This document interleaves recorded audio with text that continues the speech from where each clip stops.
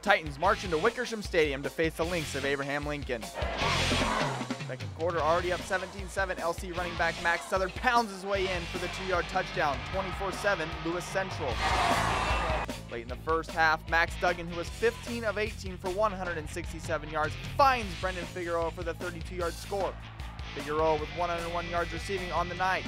Visitors lead 31-7 at the half. Third quarter, the Titans' Logan Redeker breaks free into the secondary for a 48-yard touchdown run.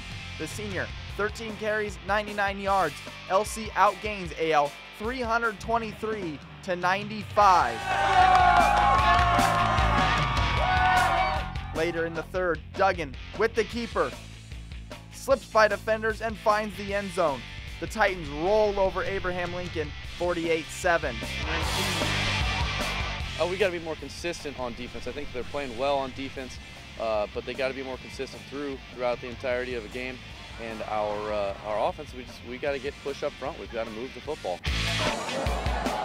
Well, I think defensively, Coach Hanifin and the coaching staff had a good game plan. AL showed us a couple different new wrinkles, but I think our kids executed pretty well defensively, tackled well. We weren't probably as polished as we wanted to be, but we'll fix those things and move on. Lewis Central has now defeated Abraham Lincoln 3 years in a row. For the Bluff Sports Zone, I'm Brady Engel.